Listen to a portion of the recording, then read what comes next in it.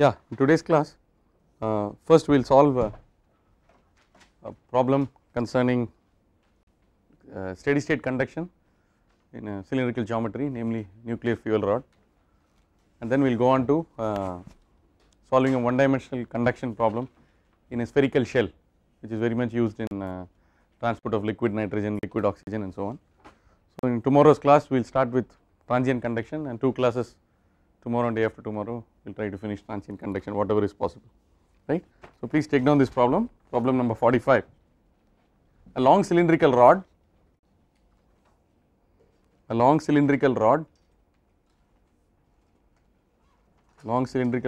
80 millimeters radius,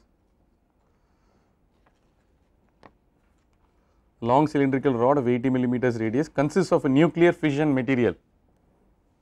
A long cylindrical rod of 80 millimeters radius consists of a nuclear fission material within brackets K equals 0.6 watts per meter per Kelvin.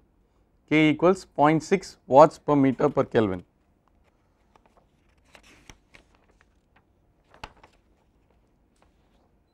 Generating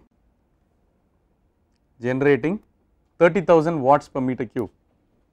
A long cylindrical rod of 80 millimeter radius consists of a nuclear fission material K equal to 0.6 watts per meter per Kelvin, generating 30,000 watts per meter cube uniformly throughout the volume.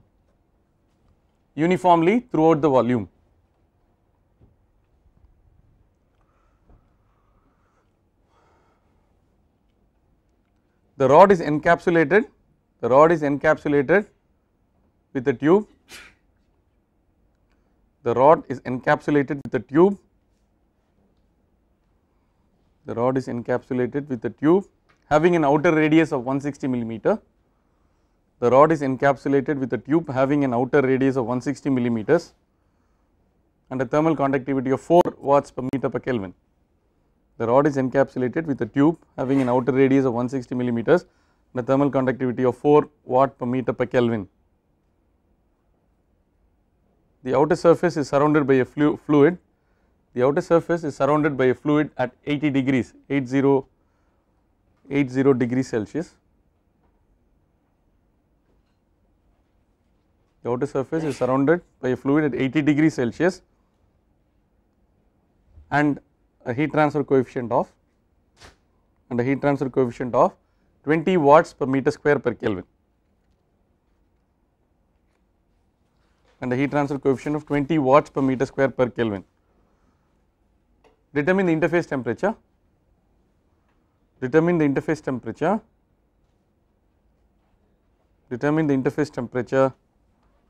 the temperature at the outer surface of the tube. Determine the interface temperature and the temperature at the outer surface of the tube.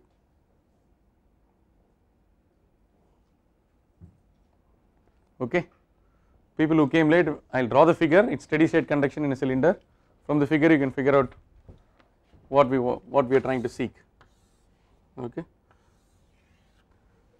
So there is a nuclear fuel rod.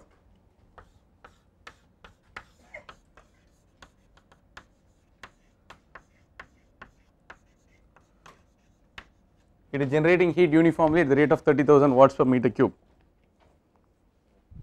So this material has a thermal conductivity of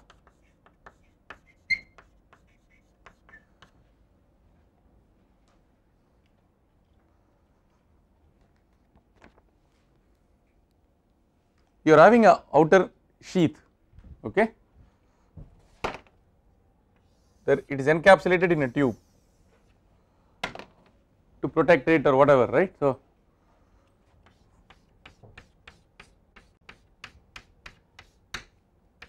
this material is having a K of 4 watts per meter per Kelvin.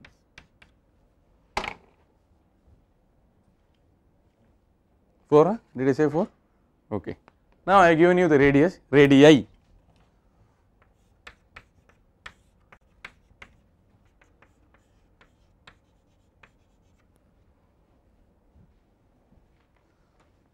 So steady state, one dimensional, all the heat which is generated from within is transported across to the boundary, goes on to the tube and is picked up by the fluid on the outside. The fluid on the outside has got these conditions.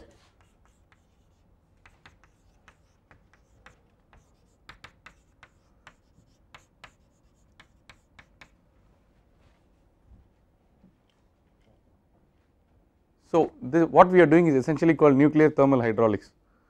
It is very critical for a nuclear designer. I was talking about the Fukushima plant and all that, right. So, anyway, once the criticality is reached, it will a fissile material will continue to generate heat, but the challenge is, as a heat transfer engineer, you should be able to pick up that heat so that the temperature does not reach dangerously high levels where it will melt and lead to core meltdown and other issues, right. Now, the problem is pretty straightforward. Now, if you see, I am not asking the temperature within the nuclear fuel rod, okay. We are looking at two temperatures, the temperature here T1 and the temperature here T2, right. So, we are interested only in the two temperatures, okay. So, there is no need to solve for the conduction equation from the center onwards. We can use the relationships which we develop for heat conduction in a cylindrical shell or an annular in an annulus R1 and R2, right. We can use the concept of resistance, correct. There are two resistances, suppose there are two resistances here, right. So, here the temperature is T1, here the temperature is T2, here the temperature is T infinity. Please look at the board, it is T1, T2 and T infinity. We can write the relationship for Q equal to T1 minus T infinity divided by the sum of two resistances. What are the two resistances? There is a conduction within this sleeve or the tube, plus there is convection here. When you write that, T1 and T infinity is known, all the other things in these resistances are known, H everything is known. Now, this must be equal to Q. So, if you have to find out T1, you need to know Q, but Q is not such a great thing that we do not know. Q can be determined by using energy balance. After all, whatever heat is generated within the volume has to be taken out by the. So, it is a problem where you have to intelligently use your fundays. First get the Q by simple energy balance, declare that the same Q is going throughout and then equate it to Q for a cylindrical shell, get the temperature T1. Once you get the temperature T1, the temperature T2 can be straight away obtained. Is the problem clear? Let us work it out. Now, first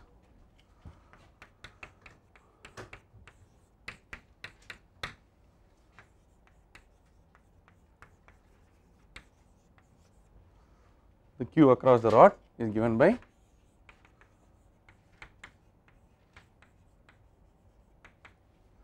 I have not given the depth in the direction perpendicular to the plane of the board. What should we do about that?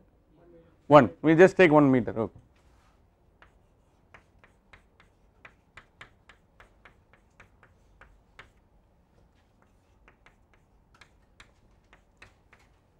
Is this correct?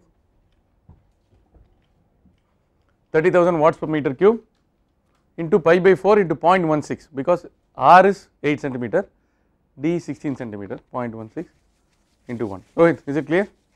Okay, just give me the values. Kaustubh, you do not have calci? Start working.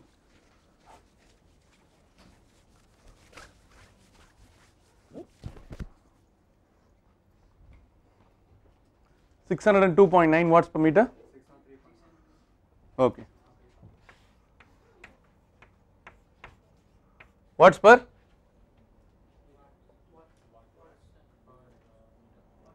I can use watts per meter. What is that per meter?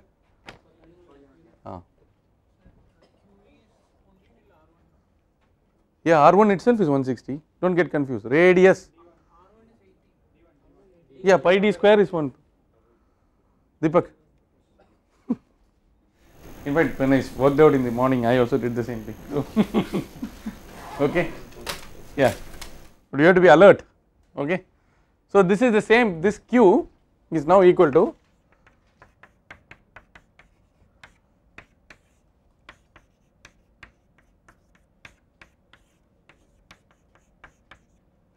so I will call this K1 K2 2 pi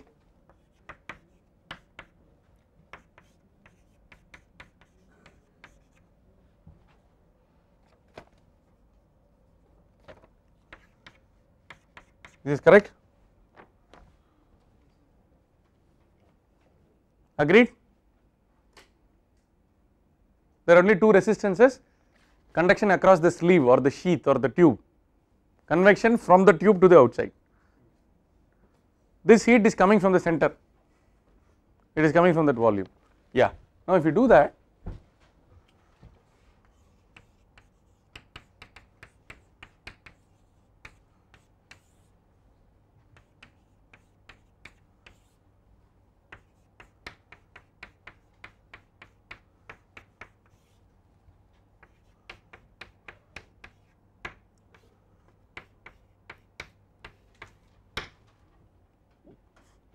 R2 is 0.16, correct?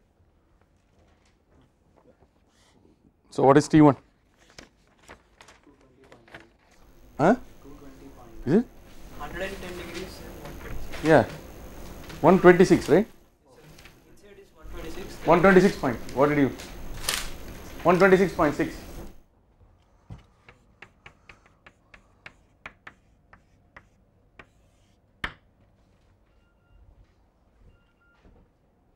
Just check these values. Vikram, is it okay? No calcium. Take it, take it, take it.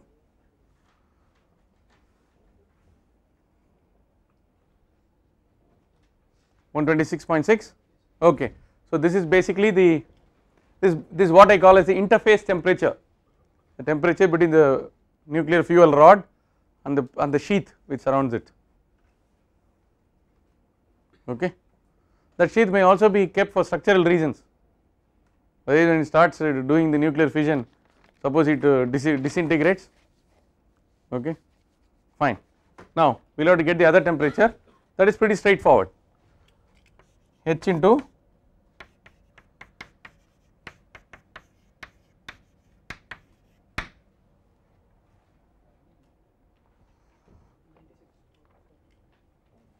$96, no, 110. Okay, so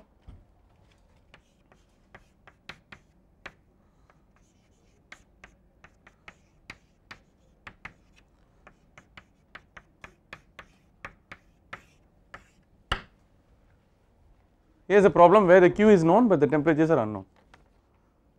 Vikram, is it okay? Yeah, of course. What happened to area? Yeah, into 2 pi r.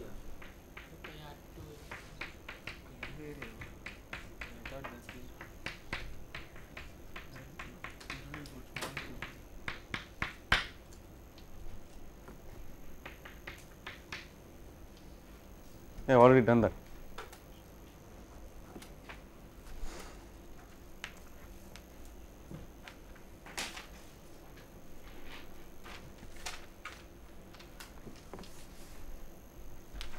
Okay.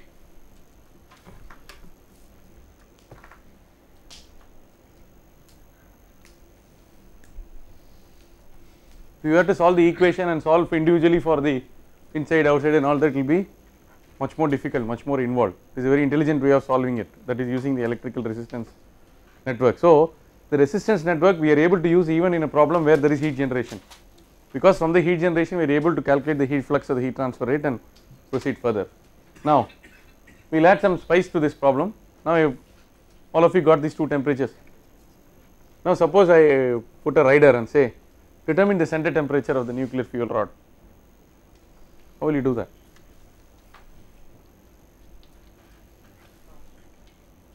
Determine the center temperature, that is critical. That center temperature must be far below the safe operating limit. It should be less than the creep temperature, which anyway must be much less compared to the melting temperature, isn't it? What, not 1? What is that? You have to write the governing equation. You can't do any tricks. You have to write the governing equation for one dimensional conduction in a cylinder with heat generation. Now you do not have to worry about boundary conditions, because one boundary condition is T1 which we just determined. The other boundary condition is dt by dr must be equal to 0 at the center. That can be taken as either the maximum temperature occurs at the center, or it is also called what is known as the finiteness of the temperature, finiteness condition. Why is it called finiteness condition? That will be apparent as soon as we get the general solution to the problem. Okay. Now let us do problem number 46. Determine the center temperature. Problem number 46. Determine the center temperature determine the center temperature of the nuclear fuel rod, determine the center temperature of the nuclear fuel rod considered in problem 45. Determine the center temperature of the nuclear fuel rod considered in problem 45. Okay, let us do that.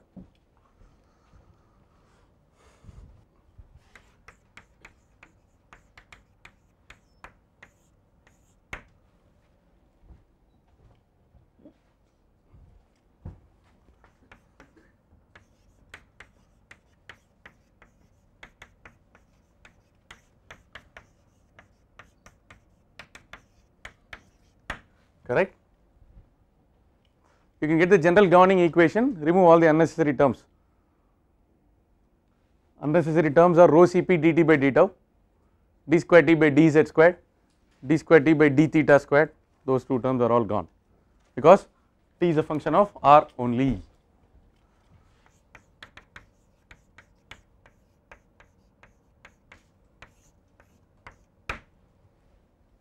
That is the important point. Okay. Now we have to get the solution to this. Now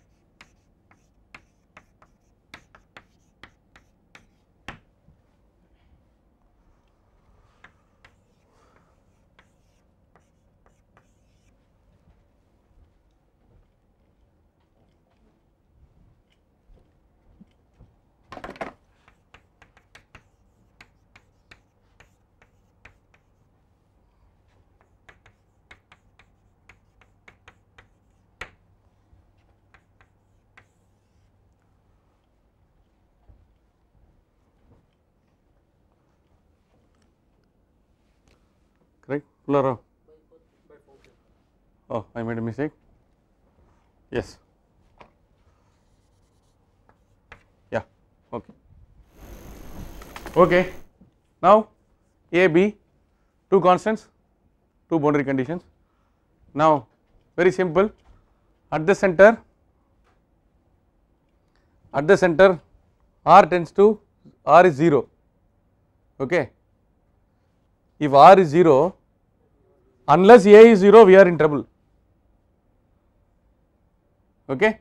Therefore, because R is 0, A has to be 0. This is called the finiteness of temperature, or you can say that any plane at R equal to 0, it should be symmetric on either side of R. So the maximum temperature will occur at R equal to 0. That is where the area is becoming so small, the temperature will peak there. Okay. So dt by dr is equal to 0. Therefore,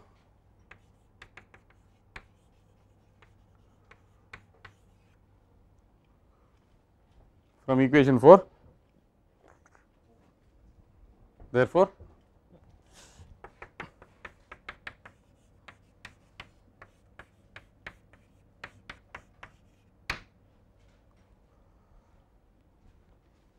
what about B? At R equal to R1, right?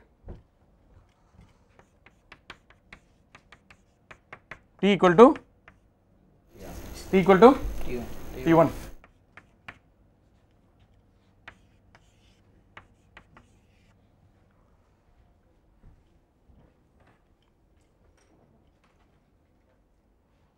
Okay. So now I will do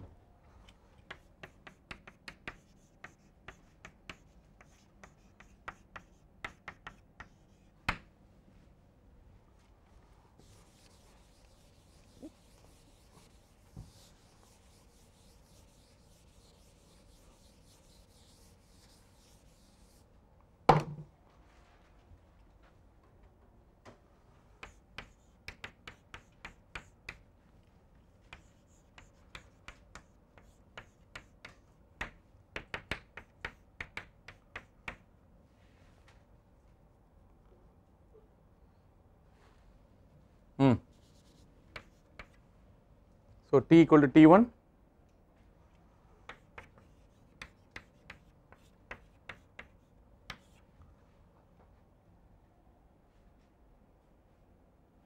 what is B?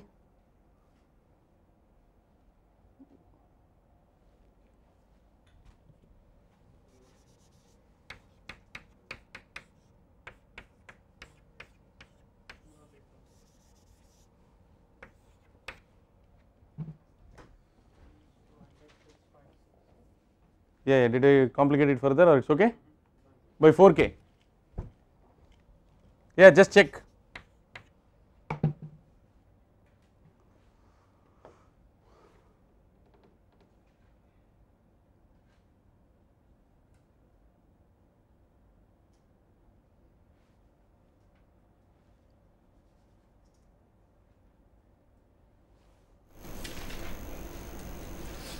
I can call it as a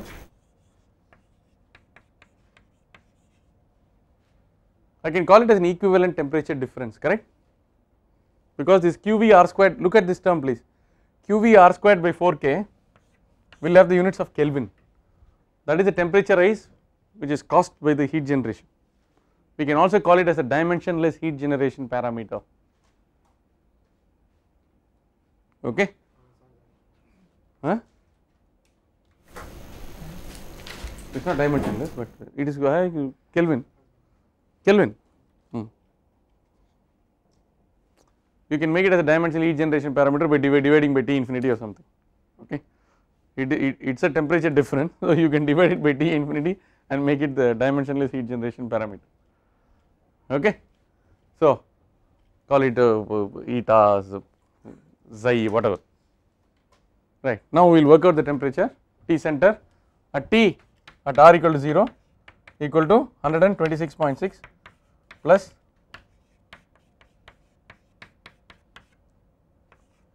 R1 was what, 0.08,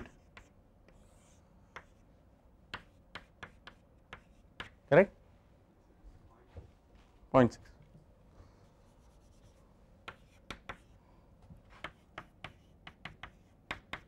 How much was it?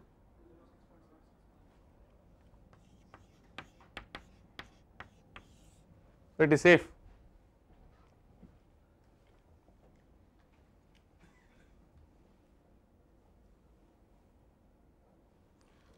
So if you recall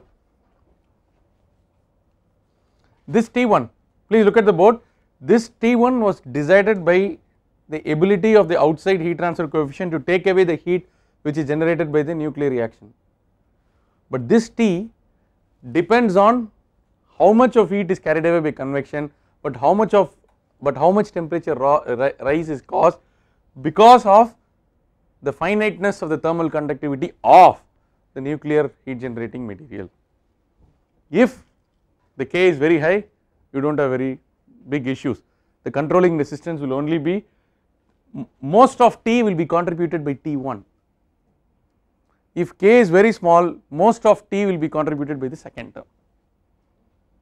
So there is a conduction convection coupling already happening in this problem, correct. But in a nuclear fuel material, K will not be under your control. R also we cannot make big rods, maybe 20, this itself is too much, normally they will have 20 or 30, and QV also physics people will tell you what is QV, right, when its criticality and all that. Therefore as thermal engineers we can control T1. How can you control T1? By circulating that fluid and this thing, then you can put some sleeve, you do not want to put too much of sleeve and act, because if you are putting a sleeve, it is an impediment to the transfer of heat, but that sleeve also gives you protection, structural protection, so there is a trade off. So there is a multi objective optimization framework there, okay. So these are the issues, so you have to be, and you do not have the luxury of repeating experiments in sodium and all that 1:1 scale model. So sometimes nuclear heat transfer is also called, you can just juggle the letters and call it as unclear heat transfer, okay.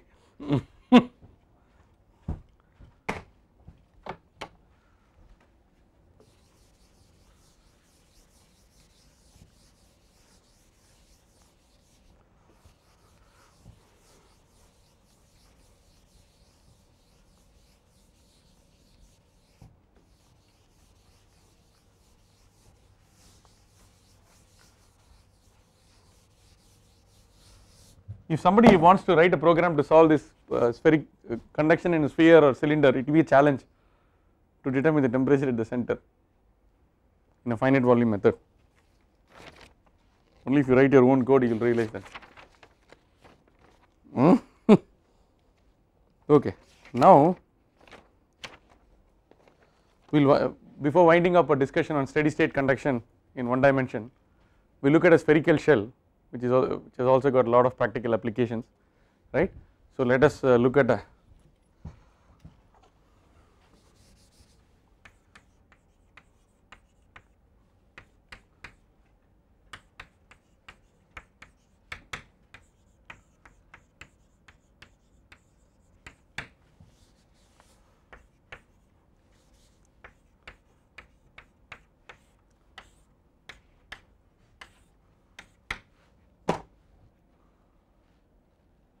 so what are the equation?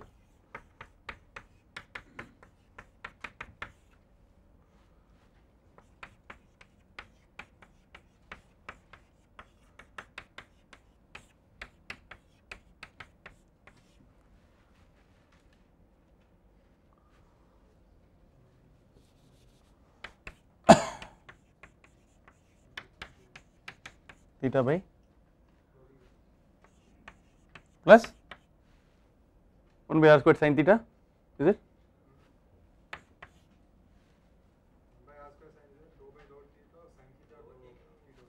Dou by dou theta of sin theta, okay, then plus r squared sin theta,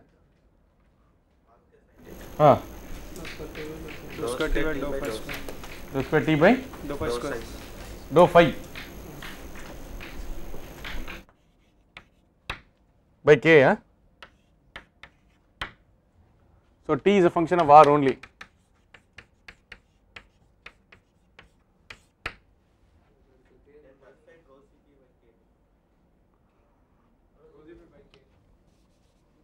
We will put a k here. Oh, I have a k there, is it? Then we will take this off. What did we write?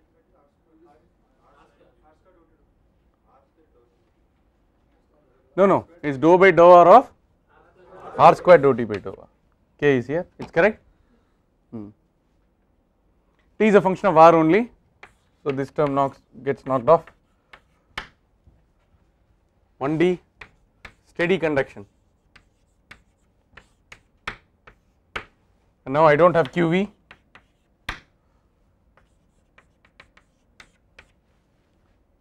so it is very simple.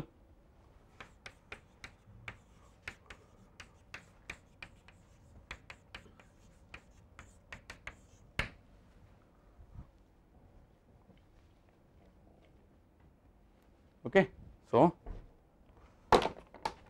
again we will start with 1.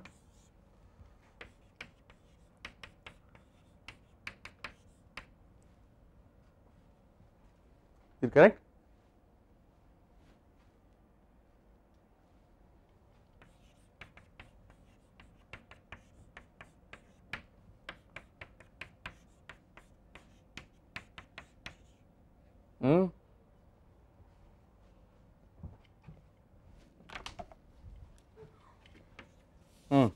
T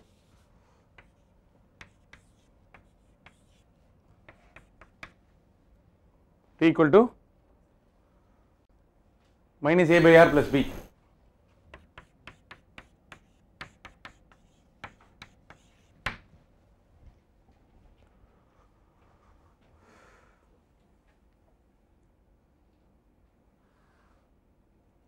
So you get the ln of r for the cylinder, we get 1 by r for the sphere. Okay. Now we will have to substitute.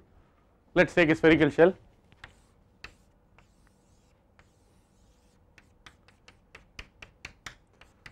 K, R1, R2,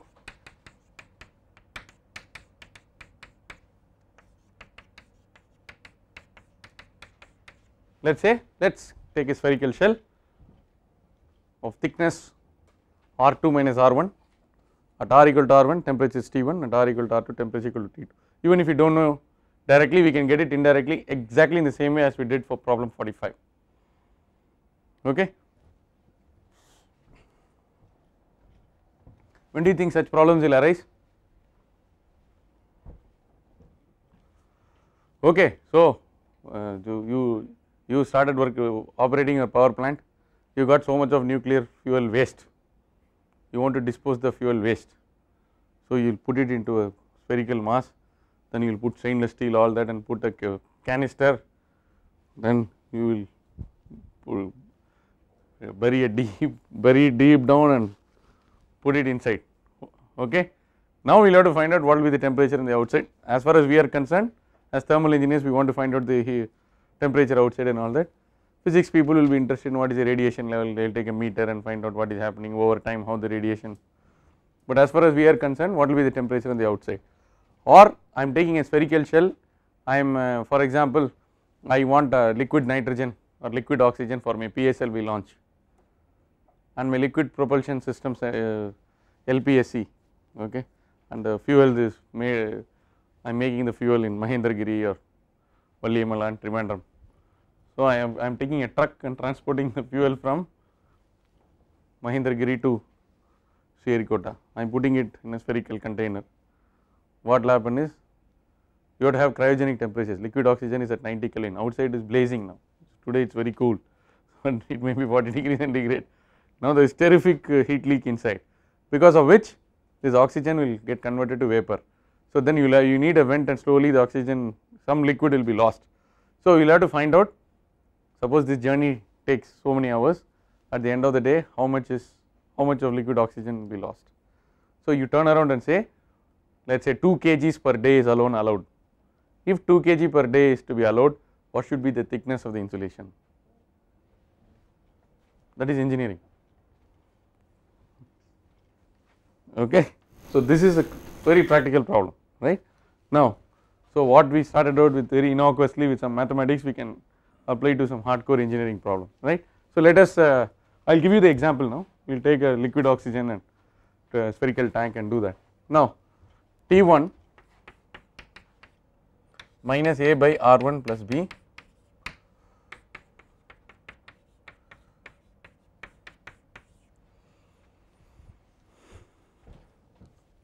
okay. Therefore,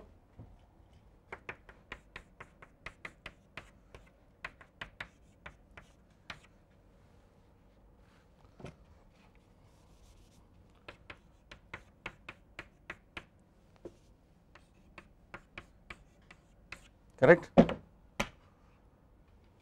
So what is A?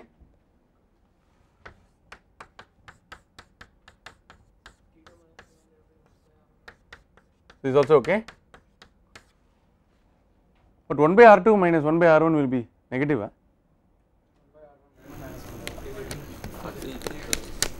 This will be negative. No, I did something there.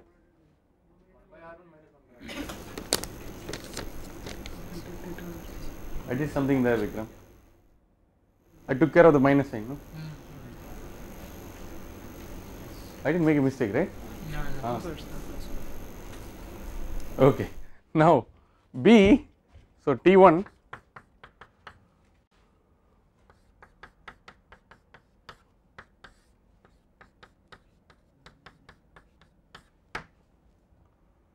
by R1, huh? Correct?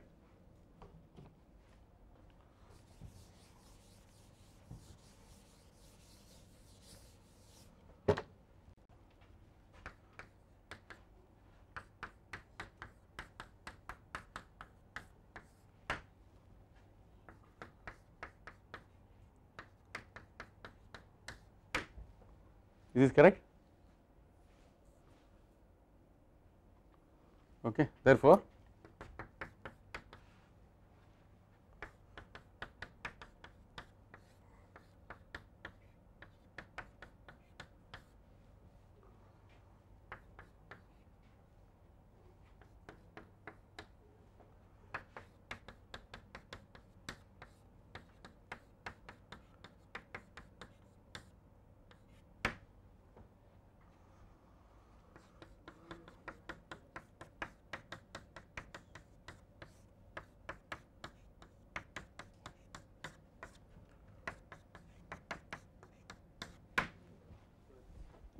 Yeah, some which is minus, which is plus.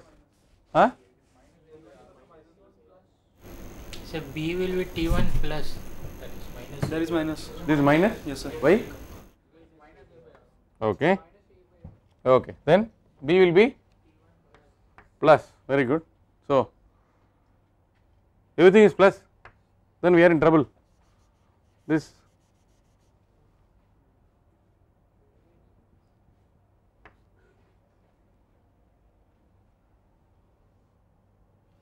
is it? Maybe I made more mistakes. Is it okay? Yeah, at R equal to R1, T equal to T1. This term vanished. At R equal to R2. Yeah. So this is 1 by R1 minus this minus 1 is fine. Okay.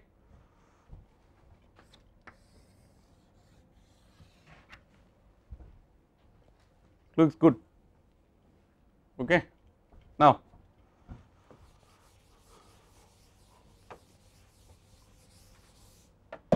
what is Q? Minus 4 pi R1 squared K dt by dr at R equal to R1. This is also equal to minus 4 pi R2 square K dt by dr at R2. Agreed? Because the same heat which is going.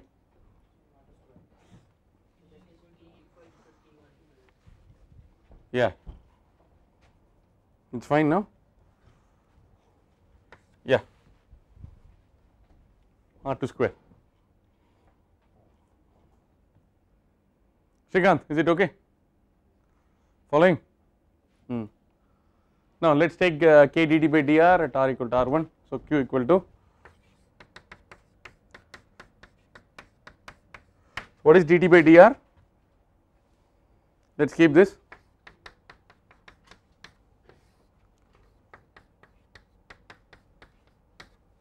So this term will get knocked off.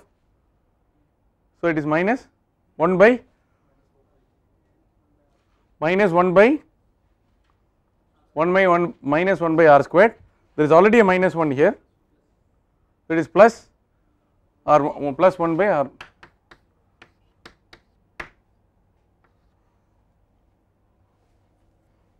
R1 gets cancelled.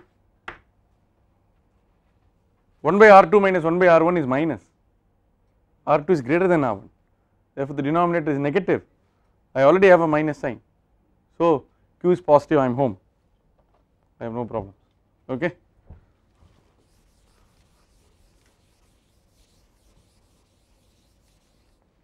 Therefore,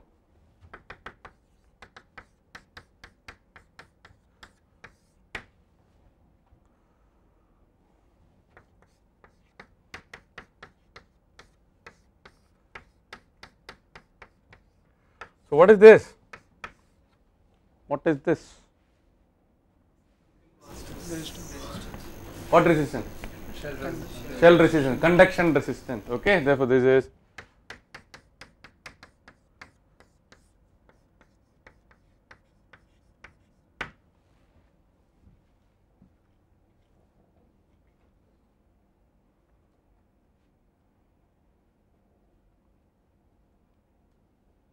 okay. Now if we have a situation where there is a spherical shell and I have H1 T infinity 1 K R1 R2 H2 T infinity 2, this Q will be the same as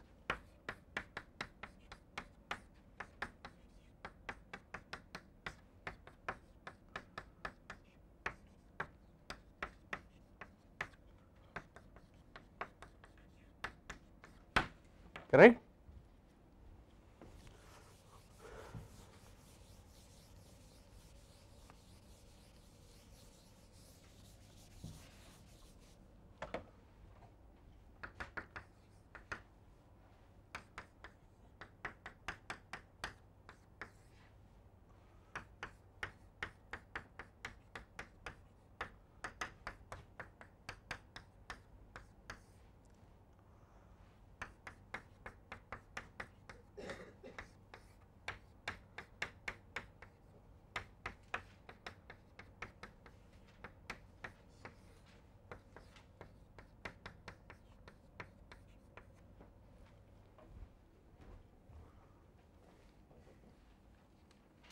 So you can add the numerator separately and the denominator separately, and using the dividendo componendo rule, if you add the numerator separately, denominator separately, the resultant expression will also be equal to q. Okay. Therefore,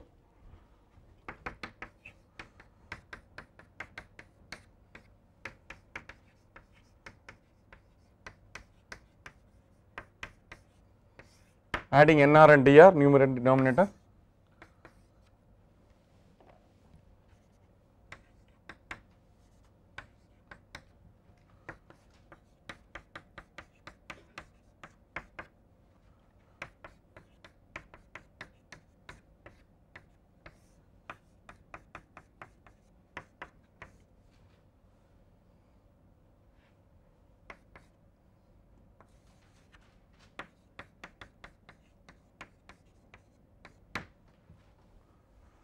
okay. You can draw this like this.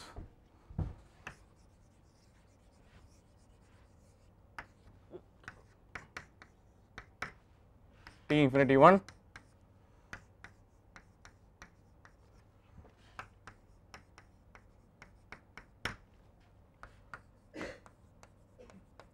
so R convection inside, R conduction, R convection outside. Now you can keep on adding sleeves of varying radii R2, R3, R4 with different materials K1, K2, K3. You can have a composite spherical shell which is made up of several materials and then which has got a convective heat transfer coefficient on the inside and also a convective heat transfer coefficient on the outside. Okay. Please take down this problem number 47.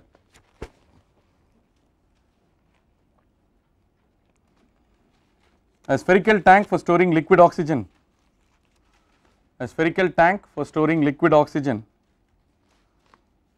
a spherical tank for storing liquid oxygen on a space shuttle. Problem 47, a spherical tank for storing liquid oxygen on a space shuttle is to be made from stainless steel.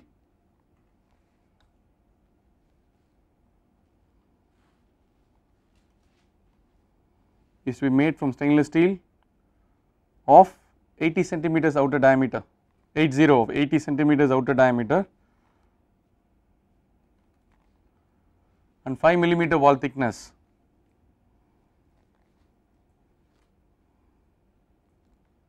Right, liquid oxygen is contained inside, the thickness of the wall is 5 millimeter, it is a stainless steel shell. Boiling point of liquid oxygen is 90 Kelvin. Boiling point of liquid oxygen is 90 Kelvin.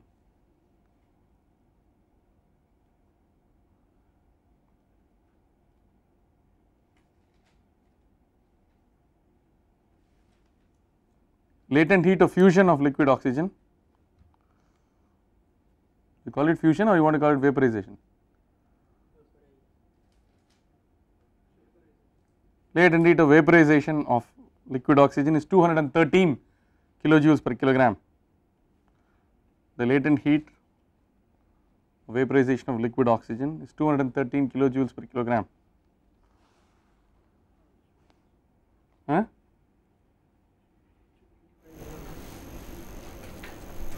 Is it okay? Yeah. The tank is to be installed in a large compartment. The tank is to be installed in a large compartment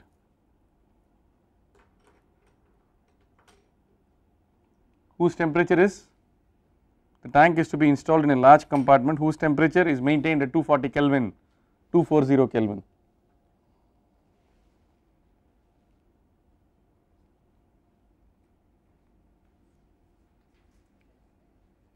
Design a thermal insulation system. Design a thermal insulation system that will maintain oxygen losses. Design a thermal insulation system that will maintain oxygen losses due to boiling below 1 kilogram per day. Design a thermal insulation system that will maintain oxygen losses due to boiling below 1 kilogram per day.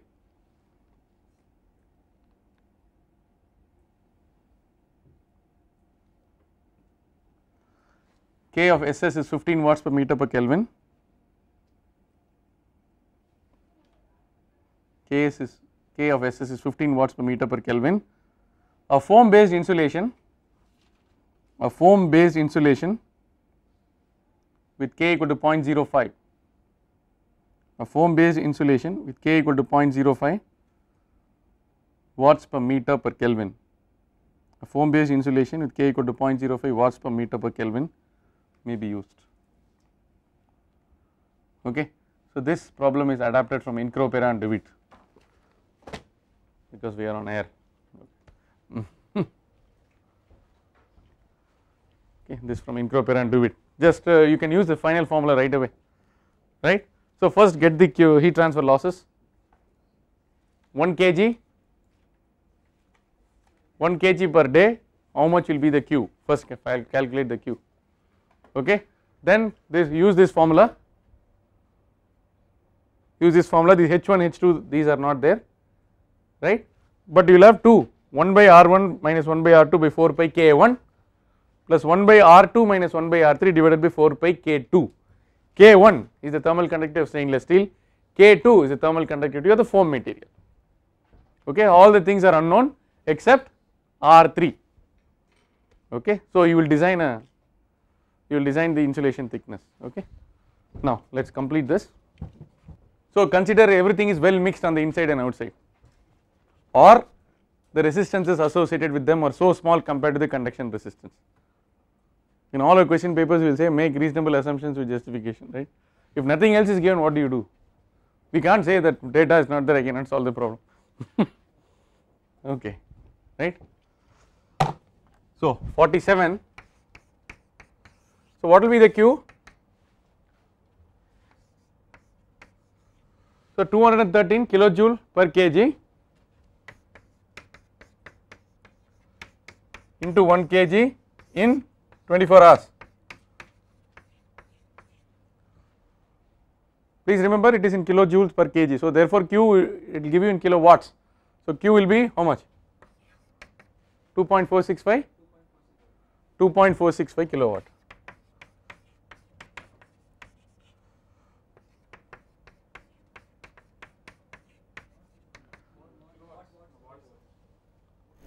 Why? 3600 will come in the 1.465. I don't know what. 2 point Yes, sir. Watts. watts, okay.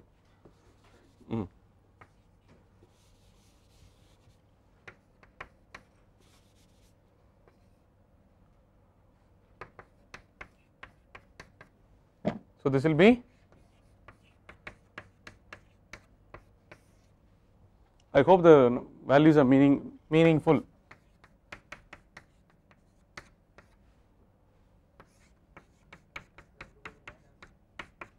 No, let us write the first. Yeah, now tell me Vikram, what is the problem? Huh? This one, heat leak. Yeah.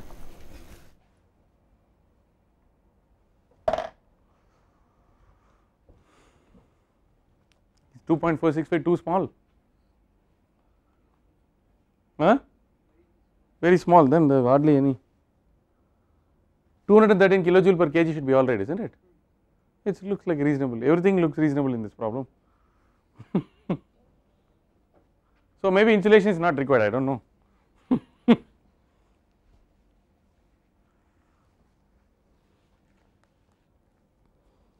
Okay, you just completed.